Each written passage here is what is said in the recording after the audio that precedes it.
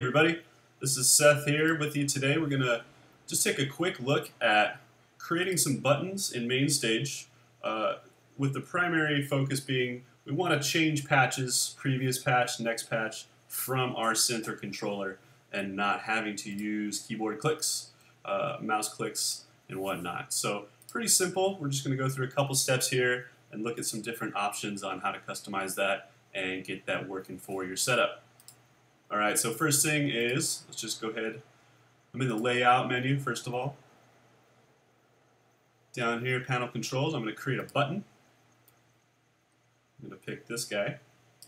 I'm just going to drag it into our layout menu here. Alright, so first thing, let's go ahead and take a look at the inspector over here.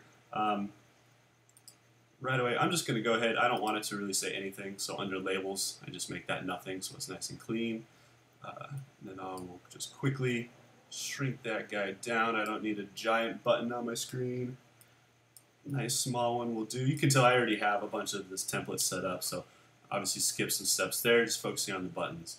Okay, so first thing we're going to do is let's go back over to Inspector, and we want to assign it to whatever button or whatever we want that to be on our synth. Today, I'm basically just going to be using I'm on an Oxygen 61. I'm going to be using the stop, play, and then for just something fun on the end, just the record button on the Oxygen 61. You can get creative and map these to different buttons if you want, but a lot of the stuff on the Oxygen is already programmed to serve a certain function. I find that these are the easiest to map for this kind of job. So we're going to assign, and this is going to be my previous patch, or sorry, next patch. As you can see, I already have that sort of set to be down the set list, and I want that to be play. So I'm going to hit assign, and then on my controller, I'm just going to go ahead and hit the play button. Cool. So you can see that it saw the MIDI message. For whatever reason, my controller is transmitting on channel 2. That doesn't really matter. I'm just going to go ahead and put that on 1 through 16, so nothing gets weird. We do want to make sure that it's on a press and release, and then for now, the controller number isn't really that important to us, as long as it's not being used by something else again. If you wanted to get into more complex mapping, you might have to mess with that. Okay, so that's pretty much all we need to do. Let's go ahead and make ourselves a previous patch button. I'm just going to copy paste that guy, so I have the same size. Oh, and I created a, there we go. Cool. Put that over there, and now we're going to do the same thing. Assign. This one I want to be stop. C28 on my Oxygen here. Stop, alright. Sees it again, still seeing it on channel 2, whatever. Let's make that 1 through 16. So now both of these buttons are ready to get messages from our stop and play buttons, and now we just need to tell them in the edit mode when and what we want to happen when we hit those. Okay, so this is the most important part.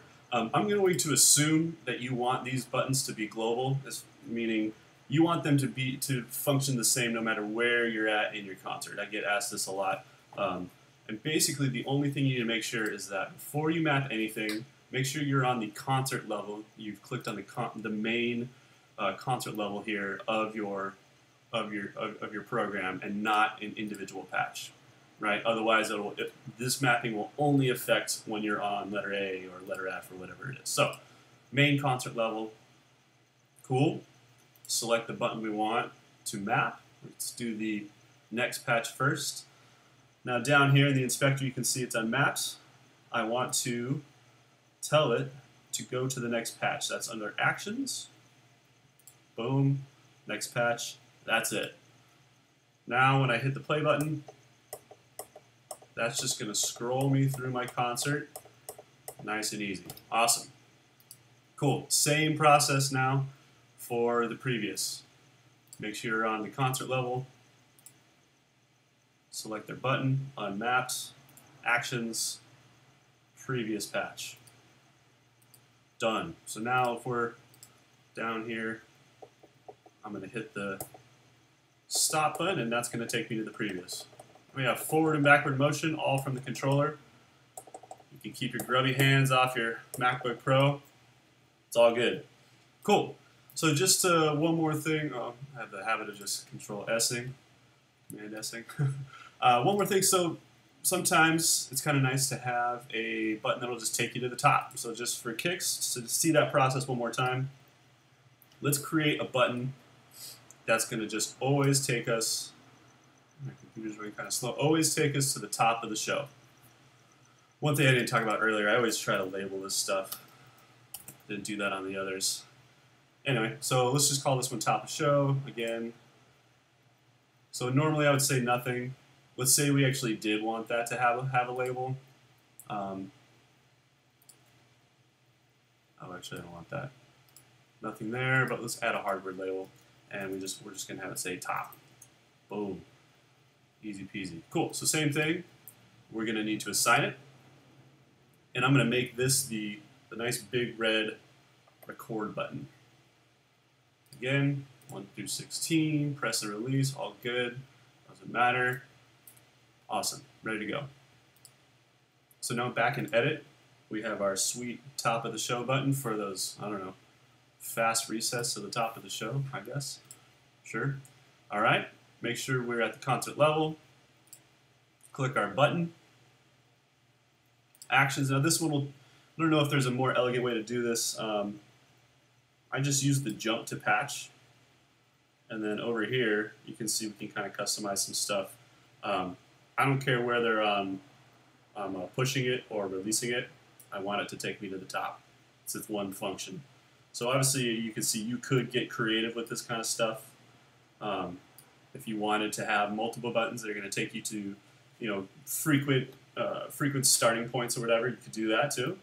But I'm just going to make one that's going to jump me to the top. So we're at letter E. Okay, air bells, Scala, whatever. And then we want to go back to the top. Boom, easy as that. So now we're ready to rock. Play button's moving us forward, nice and quick. Stop button's moving us back. Record, back to the top. All right, so hopefully that helps, and that will clean up some of your setup things and make it a little easier on yourself or your synth players or whatever your function is. And all right, happy synthing. See you next time.